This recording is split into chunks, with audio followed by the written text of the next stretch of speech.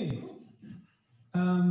First of all, it's quite amazing. I don't think I've been to a meetup where there were this many people and these great facilities. It's almost like a real conference. So excellent. Let's get started. My name is Tim. I am Dutch. I'm living in Berlin. 38 years old, and I'm going to tell you guys a little bit about job queues, deployment, and sandboxing. And if I had known that I was allowed to change the title, I would have, because I created another title that says actually what we're trying to do with all these queues and sandboxing. It's coming up later. And the core of what I'm trying to do and what we're going to talk about is running untrusted JavaScript in a kind of SaaS environment. So, tiny bit about me and my background. I started out working in IT in end of the 90s, just before the dot-com crash, mostly working on IBM WebSphere stuff at banks. That's about as much fun as it sounds. And I did operations for many years. That's basically my background. This was before we started calling operations DevOps. Switched to more e-commerce related stuff. Also still a lot of Java, J2EE, AIX servers, all that crap, and even a little bit of Windows, and it's pretty scary. At a certain moment when the cloud started happening, I switched to more focused role in cloud and DevOps and technical management of all those things. And I founded my first startup called Vamp.io, which I'm not going to talk about at all today. It's still running, it's in Amsterdam, it's perfectly fine with one of my best friends that started that. It's very cloud-related, container deployment stuff. Great for another talk, but not here. 3 years ago, I moved to Berlin and I started working at UNU. Maybe you guys know it. It's a Berlin startup, they make electric scooters. I was head of IT there. And we started doing a lot of Node.js, very serious Node.js stuff for all kinds of things, from IoT stuff to e-commerce stuff across the board. But having been a startup founder before, I kind of started itching and I wanted to do my own thing again. And that's where we are now. I'm a pretty young Node.js or JavaScript developer, so the code samples that you're going to see probably going to be horrible. Please be gentle. Okay. Let's start with the problem, what I want to describe to you. And this is going to sound like a sales pitch. It actually is, but bear with me. It actually makes sense for the rest of the story. So 6 months ago, I started building Checkly. Checkly is a software as a service that does active monitoring. And what it does is two things. It actively validates the correctness of your API endpoints and also the response time. And it actively validates your browser click flows or browser transactions. It's only two things it does. And if I'm pretty honest, and we're at a Node.js meetup, you could call Checkly a very, very elaborate wrapper around the request library and the fairly new Puppeteer library by Google, Google's Chrome team.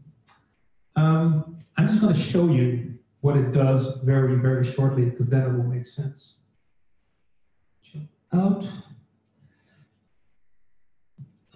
Is this visible? Yes, it is. Great. Oh, I actually already have it open. So this is the landing page, but the most interesting thing is here. What I've made available on the landing page is the experience you will have if you log into Checkly. And it's basically a little script that does, in this case, a browser click flow on the Etsy site. And I can just press run. What it does, it's queuing your script, it's running the script somewhere in the background, and it validates if the things that it clicks on are correct. This is done in the background by the Puppeteer library, which is for you guys that are familiar with things like Casper.js or Phantom.js, Selenium. It kind of does the same thing. So that's one thing. That's the first thing, the browser click flow, and then it also does API checks. It's a bit more simple. You give it a URL, you give it some, some post information, some headers, and you can create assertions, and it says, hey, is the status code 200? Yes, it is. Is there some kind of key in the JSON response that is a certain value? Yes, it is. With this response time, in this case, less than 500 milliseconds, etc., etc. If this changes, alarm bells go off, and you get a notification. This is what checking does in a nutshell. So that looks pretty easy, right? You click a button, it runs, boom, you're done. And to be completely honest, the API part is actually fairly straightforward.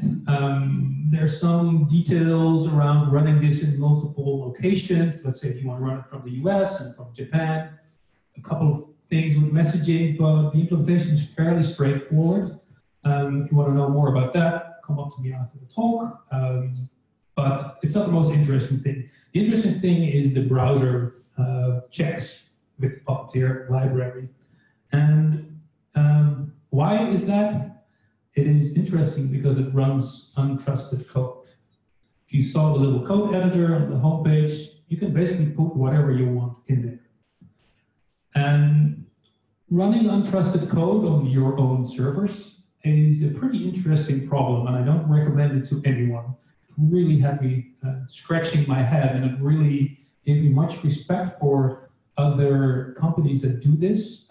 Let's say any CI/CD tool, like I don't know, Travis or what have you, running this stuff and allowing the user so much control over what happens in your back end, it's pretty daunting. So what we're going to talk about is how I fix this, or fixed how I'm running this. I'm not saying this is the end-all best solution ever, but it will give you some insights and tell you a bit like how you can chop this problem up into bits. So I actually want to start at the end. No, wait.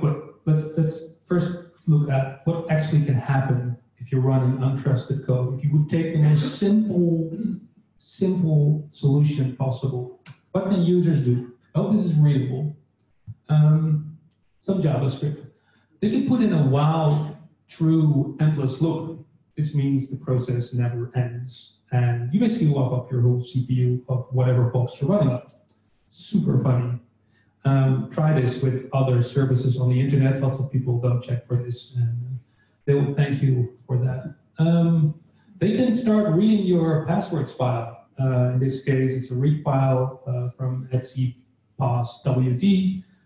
Not a nice idea. No, you don't actually get the passwords, but you do get tons of information about users from that, if you're not running on Windows, of course. They can read your super secret rockstar code, because there's probably an index.js somewhere in your root from where this code is running, and there goes your startup. And someone else copies it, and they get all the billions, and you don't. Then, at line 11, they can just start killing stuff. You require your child process library, you do a little process listing, and just start kill, min, 9, whatever is there. Super fun time. They could just quit at line 16, just exit the whole thing. Or just, if you're really bad at security, they could shut down the whole machine. That's pretty fun. So it's not really the question of what could go wrong, it's what couldn't go wrong, and how the hell do I keep people from doing this? So I want to start at the end. This is the solution. This is what I came up with. And I'm going to talk you through it. Here with the dancing hamster, that's where the actual Puppeteer code is. That's where money is being made.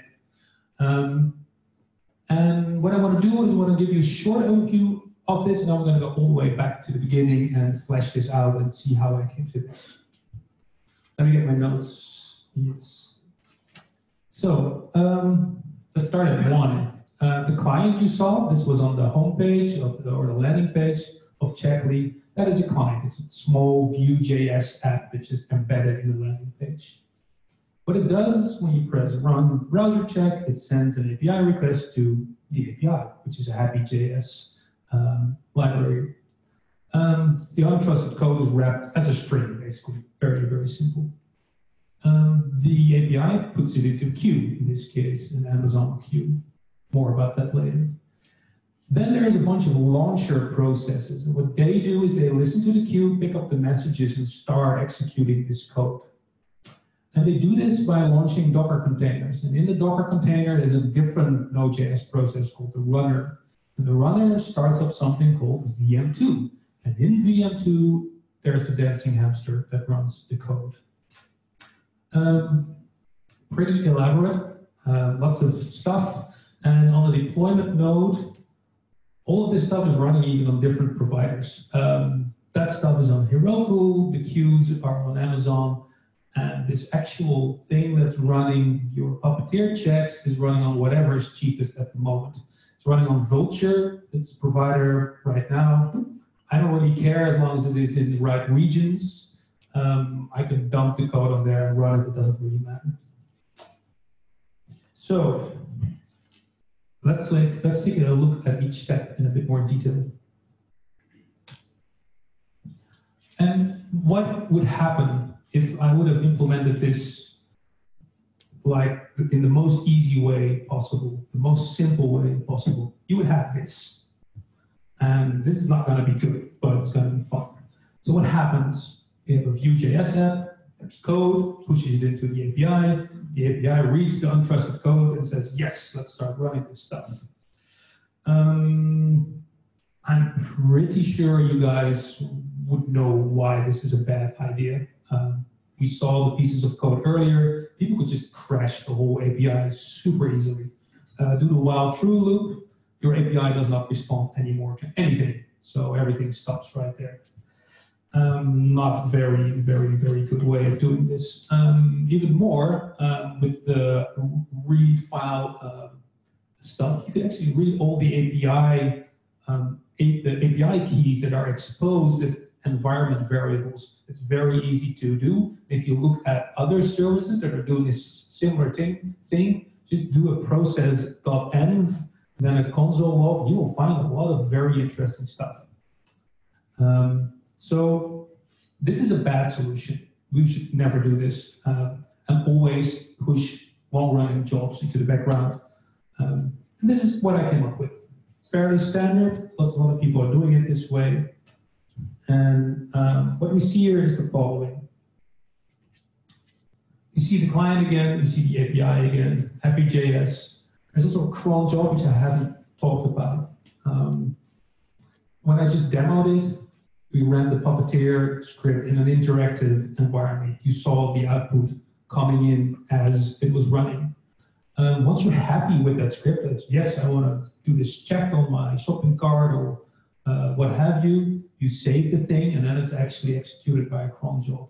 These are both clients to this queue using exactly the same mechanism. It's just that with the cron job, we don't need any interactive output. We just want the result to be stored in the database, and then we can do some analytics on it later on. So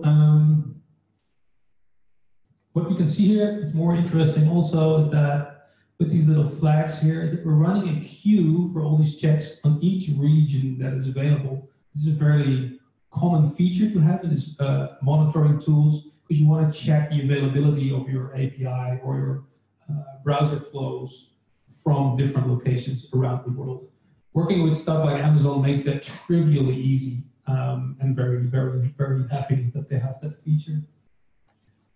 An extra little note that I put on top there is that the messages with the untrusted code in them are not actually put into the SQS queue server directly. They're actually shot in there through a pub/sub mechanism called SNS. And for those of you who are not familiar with how AWS works and all their services, short note, SNS is called Simple Notification Service, if I'm correct, and it's basically a pub/sub broker, kind of similar to some parts of RabbitMQ, if you're familiar with that. It's very easy to set up. And what this gives me is that I can have other listeners to this topic, which means that I can do other analytics on these messages. They're not only being used in this queue to be run, but I can do other stuff with this. Very flexible system. SQS is simple queuing service. It's Amazon's queuing service. Also extremely easy to set up and extremely cheap. I think it's $40 for 1 million messages. So I'm not there yet. I hope I will at some moment start paying $40 for it, because that would be a good thing for me. Extremely easy to set up and extremely easy to hook into each other. And very robust. I haven't had any outages whatsoever yet. So I'm pretty happy with that. Okay, no super big magic here. This is a fairly common thing to do. You have long-running background processes, you push them into the job queue. And this is a misattributed quote, because you should never bother your user-facing API service with long-running, dangerous, or stupid user requests. So far, so good. Now comes the interesting part. And what's happening is we have a message waiting in our queue. It has some untrusted code. We don't know really what it does. We don't really care. And very late into building this architecture, I actually found that I needed to split a couple of things even more. And this architecture that you see here, a launcher and a runner, is something that took a little while to come up with. Specifically during some simple pen testing I did, I started noticing, wait a minute, I need to do something here. The reason for this becomes pretty clear if I tell you what this launcher is doing. And here's the list of features it has. So the launcher is just a single Node.js process. I run it using PM2. You guys are maybe familiar with it. It's a process monitor, and I launch 5 or 6 per box. And what does the launcher do? Well, the launcher listens to SQS, the queue, and unwraps the messages with the untrusted code that's in there as a string. This untrusted code is then saved to disk in a JavaScript file. It then launches a Docker container with the library called Docker Road. It's basically the most well-known Node.js Docker client. And it launches this container, and it mounts the JavaScript file into the container as a disk. Then it actually starts reading the output, the standard out of that Docker container, and it basically reads what this Puppeteer script is doing inside the Docker container. It also monitors the state of the container. Is it up? Is it running? Is it in a fault state? Do I need to clean it up? Do I need to kill it? Etc. And it also uploads images, because one of the nice features of Puppeteer and most of these headless browser technologies is that you can take screenshots. And specifically with monitoring, it's pretty nice to have a screenshot if your script doesn't work. You click on something, it's not the expected outcome. It's nice to have a visual image of that. Puppeteer does that, and the launcher scrapes these images from the disk and uploads them to S3, which is Amazon's file sharing or file storage service. So that's, and we're not at the end, actually.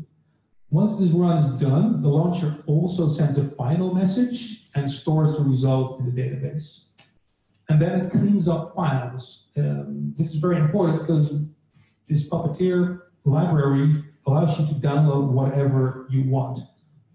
So there could be, I don't know what in this container running there. It could be malicious scripts, binaries, I don't know. So we wipe everything clean after the run is finished.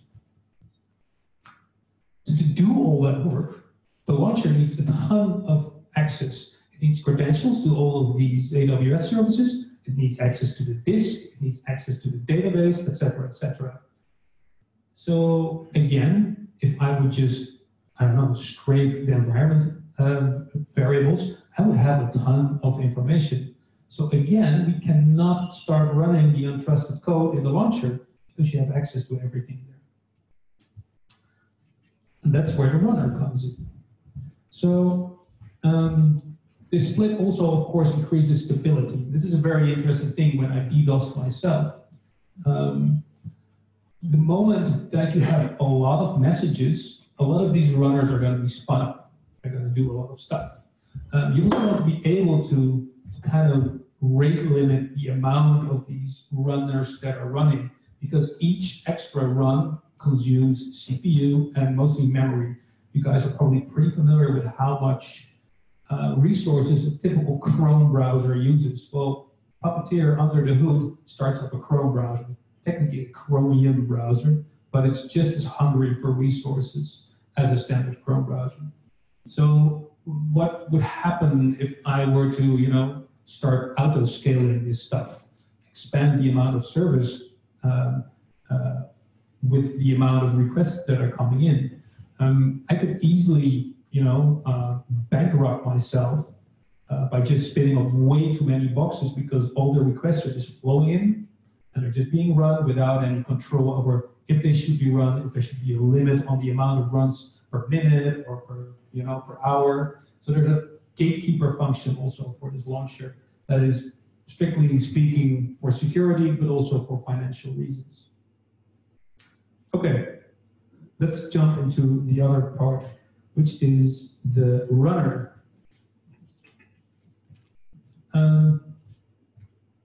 The runner is actually running in a Docker container, already mentioned. So why is this necessary? Well, Docker is really good at separating processes and separating context. And the thing you get for free, for instance, is that the node process inside this Docker container does not have access to the parent host. So whatever's going on there is separated from this, which is nice. It gives you a lot of freedom with these files and environment variables. Also, it gives you job isolation. Remember, we're running a multi-tenant SaaS product, so there's going to be jobs from all kinds of different people running on exactly the same box, side by side. I'm not sure what users are using this for, but they could easily use Checkly to log into whatever system they have. You can store a password and log in to some system, check if everything is good, and then log out again, or whatever, take a screenshot. This means that credentials are in flight. They're somewhere there on that box. This isolation that Docker gives you gives you a lot of peace of mind. And then again, from a cleanup perspective, it's trivial to destroy the Docker container. So if someone were to download all kinds of crap into this container, it's basically over and finished and completely erased at the moment that the container ends. You get that basically for free. But there's one big but. All things that are unhackable are, of course, always hacked. There's probably tons of different ways that this is still vulnerable. And one of the big things, of course, is that Docker provides some kind of jail, but the inmates in this jail still have all the tools that the standard library of Node.js gives you. They can poke around for holes, etc., and try stuff out endlessly. So this toolbox that Node.js gives you, wouldn't it be nice if we could shrink that toolbox down to only the things that I say they are allowed to use? Exactly, that's a very good idea. That's where VM2 comes in. I had never heard of it until I embarked on this journey. And I had also never heard of Node VM, which this is based on. Node VM is part of the Node.js standard library, and it is described as a sandboxing tool, but it's not really sandboxing anything. The only thing it does is it provides a clean context for your code to run in. And you can look it up in the Node.js docs. They say themselves, the VM module is not a security mechanism. Do not use it to run untrusted code. I know at first hand a couple of people, even at Google, that didn't read this correctly and thought they were sandboxing their stuff, but it turned out they weren't. I'm not really sure what the use of this module is. So luckily, we have GitHub and open source, and what happens is the guy made VM2. And VM2 does exactly what we want from a sandboxing perspective. I could start reading this stuff, but that's a bit boring. But the first line is actually gives you a nice sum up of what it does. It allows you to whitelist modules, external modules and internal modules, and provide this in a runtime context in which you then execute code. Sounds very abstract, and I can actually just show you what it looks like. Hope this is clear. What we're doing here is we're requiring VM2, or we're calling it Node VM. What happens then is that we call the create VM function, which is just a helper function. What we do in create VM is create an instance of Node VM, and we give it a couple of options. And the most interesting options are at the bottom. The require key tells Node VM which modules are allowed, which modules are not allowed. So in my require external key, I'm saying, okay, allow Puppeteer, allow a Puppeteer helper package, and a couple of other things that I need to have to run this Puppeteer code. Then the built-in key tells me that the only things that are allowed are file system and path. That's it. So you'll notice there's no process here. So there's no process.exit, no process.env that you can inspect inside the code. What I'm not showing here, but which is very interesting also, is that you can also mock objects. So let's say you have console log, but you want to do something with what's ever written to console log. You can provide mocks for this object and its methods, and then the executed code will not know the difference. This is pretty powerful because you can use it to kind of reroute commands to other commands. I use it specifically in the console log explanation that I just gave because I need to get output. I want to show people what they logged. So what I did is I actually mocked console log and just write whatever is written to it as a string in an array. And then in the end, it pops out at the run script call you see right there. Because create VM returns a VM, we have a string of untrusted code. This one's a bit short, normally they're pretty long. And then you call run on it. This run then gives back another function, and that's the run script function, which actually produces an output. A little bit of roundabouts here. The implementation of this library is pretty amazing. It uses all kinds of proxies. I'm really pretty awed by how it works, but it works. So what we learned here today is that I've gone through all this stuff to always protect the server code, even at the expense of the user's code. This is, I guess, a general rule. It doesn't make sense for me or anyone to allow people to do a lot of stuff if they're going to break, in the end, the system, whether that's by malintent, they're malicious, they're hackers, they want to get to my billion-dollar rockstar code, or because someone just wrote buggy code or copy-pasted something wrong. Both scenarios I should always avoid. And the thing that I kind of learned was that building these types of systems where there's security and performance are kind of always together and they always need to keep working, it's a bit like building a medieval castle. It doesn't really work to only build, or dig a big moat around the castle. It doesn't really work to only build a big gate that keeps the bad guys out. It also doesn't work to just build a huge tower with a lot of weapons on it to, scare off all the bad guys. You need all of them. You need all of them because, you might screw up in one or you might screw up in the other. And then it's like a layered system. It's like an onion where the one layer that screws up is then can depend on the other layers to provide this extra bit of security. And in the end, it's basically an arms race. So you put up enough barriers that people that want to do harm are like, yeah, this is too hard. I could probably crack it or screw around with it, but I'll just go for the other guy. It's like with bike locks. If you have a bigger lock or two locks, they'll go for the bike lock or the bike with the small lock. So that's actually the end of the talk already. And what's interesting is that today, a smaller version of this talk was actually published on Free Code Camp on Medium. So if this went way too quick, or you have questions or you want more code examples, that's all there. I made a little bit.ly link for it because the Medium link is huge. So you can check that out and read it at your own pace.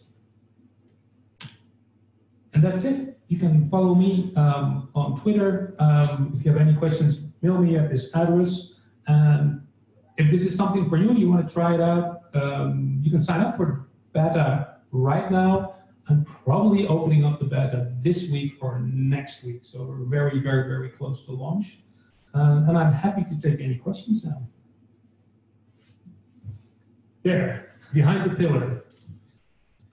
Good question. So I was looking to do something very similar, but you all focus on security 10 times what I was doing, because at the end of the day I was going to write trusted code. But my approach was to run Puppeteer inside of a Lambda. Yeah. Did you consider that? Yes, very much. And there's, it was the first thing I looked at. So for you guys, the question was, why don't you run Puppeteer in AWS Lambda? Lambda is AWS serverless technology, and it gives you a ton of these things for free. As in a runtime environment that's destroyed at the end. You don't even have to inject credentials in the environment variables, because you can do that with something called roles, which is nice. So you can give the Lambda access to your database and queuing systems and whatever without, making the API keys explicit. And the big reason why I'm not doing it is because AWS Lambda does not support Node 8 or 7. So there's no async await.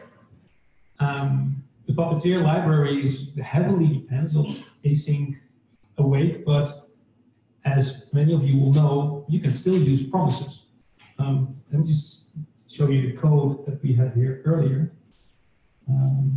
This one. Where is it? Okay, back to editor. Let's blow this up a bit. This is already quite a bit of code because it actually is a Mocha test. I left that out of the talk because it's not the most interesting thing. It uses Mocha and asserts, which are the standard asserts that come with the Node.js library, and it uses lots of async, await, etc. If this were to be all with promises, which would run in Node 6, it would be twice the amount of code, and all the examples that are out there for Puppeteer would basically not work. So that's the reason. So the moment they introduced Node 8, I'm the first one on. Yes? Why you don't use Babel? Sorry? Why you don't use Babel? Babel. First of all, I don't use Babel. I thought about it because I want to be able to give users a very clear error message when something goes wrong with the exact names and the variables and the line numbers, etc., etc. So I want to keep the code that the user puts in, which is in this case this, basically exactly as they put it in and run it somewhere in the backend. Because it makes debugging super easy, it makes getting started super easy. That's mostly the reason. How long does it take between you post your query and receive the result? Yeah. So the question was, how long does it take between the post of the query and the result coming back? You can actually see that right here. Let's press this thing again. Queuing, running. So did you see the flip from queuing to running? What's happening is that this is a WebSockets connection that's set up and pushed into this client, and I stream the results from this check run. The moment it flipped from, let's do it again.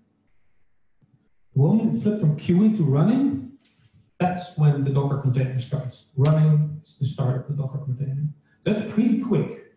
There is a little bit of lag, but mostly in my use case, it doesn't really matter. because these checks most of the time will run every minute, every 5 minutes. So this, 1 second that you lose, it's like, whatever. However, the results that can vary heavily because it really depends on how big the website is that's being loaded. I think this one, Alibaba, let's switch. I had one where I did a demo of scraping the Walmart site, and I was buying a Nintendo game or something like that. And the Walmart site is just a really heavy website, so it takes a lot of loading time. And that's pretty annoying, but yeah, strictly speaking, it has nothing to do with what I'm doing. It's up to the website owner to make their sites less heavy to load. But again, it's pretty quick. It's about a second or less. What from there? Sure. So going off of that, so if it runs on a cron every minute, what happens if the job is longer than 1 minute? Yes, very good question. What happens if the cron or the job is longer than 1 minute and you run it every minute? You would get like a cascading amount of jobs, and all the results would get scrambled. And so I kill them after 1 minute. That's the answer. If there's a better solution later, I will probably try it out. I can show you my Excel sheet, not right now because that's boring, but I can show you in my Excel sheet of how I calculated the cost of doing all of this. It's pretty elaborate. Also, AWS Lambda is really expensive when it comes to this stuff. Although starting out is super cheap, once you do it more, it gets really expensive.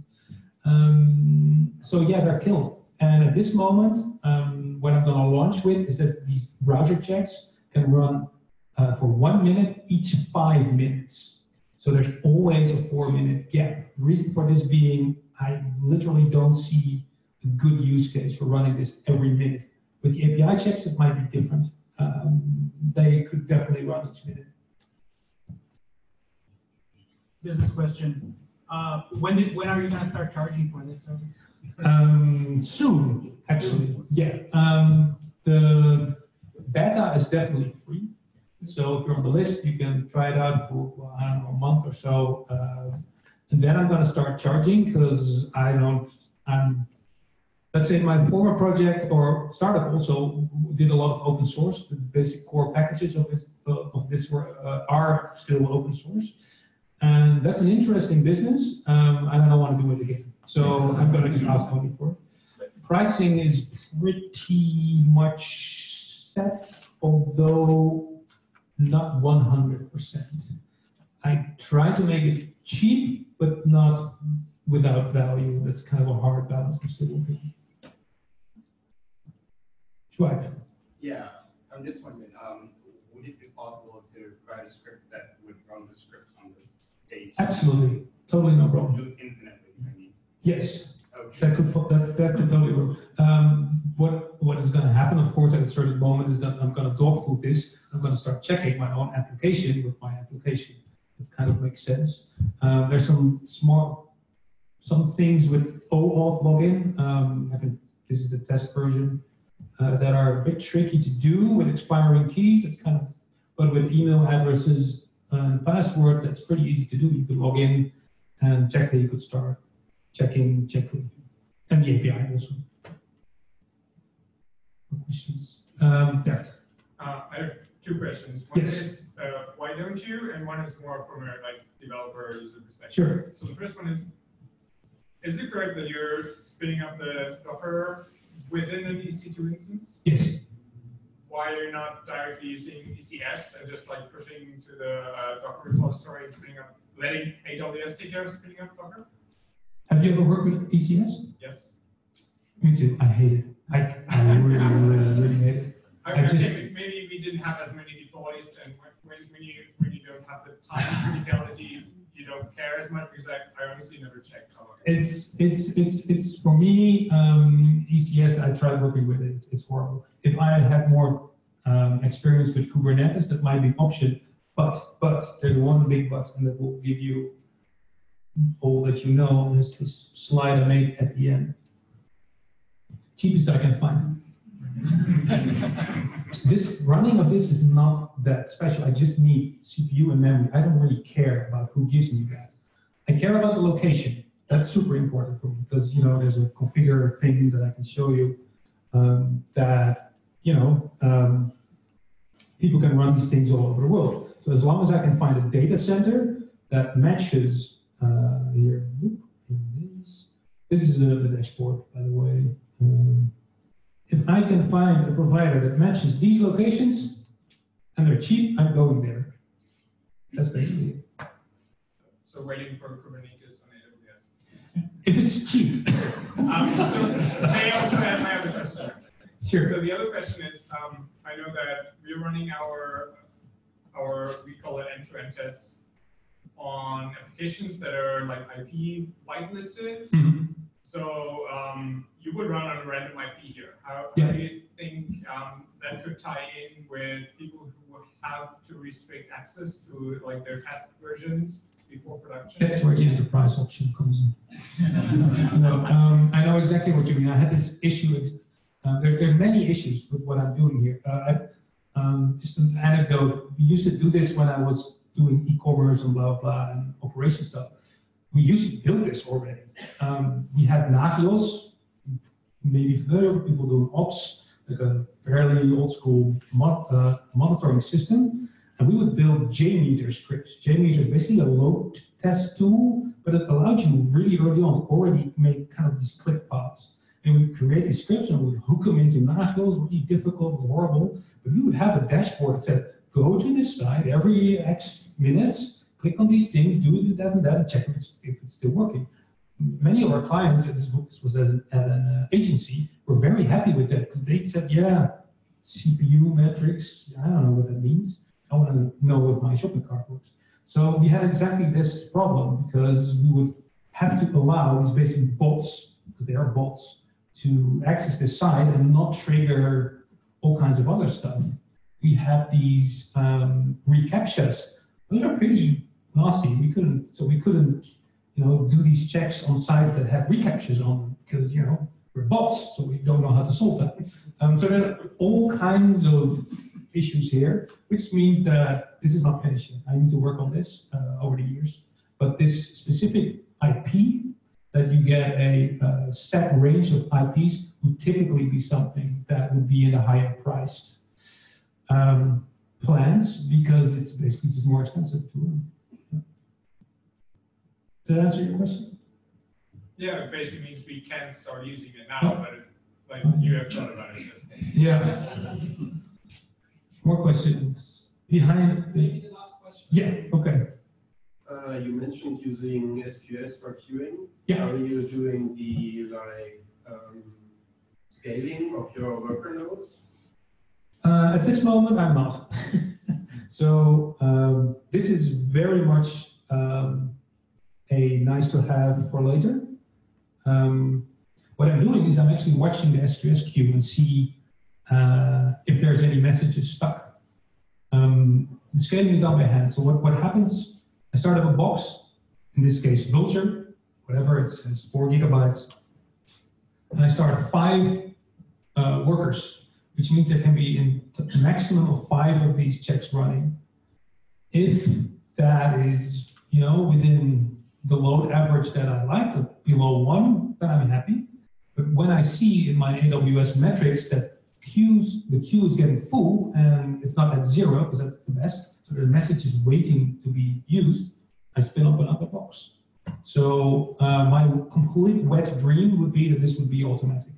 That based on the amount of messages that are in the queue, combined with some, I don't know, some load average somewhere, I'm not really sure how to do that. This auto scaling is really, really, really hard to do right.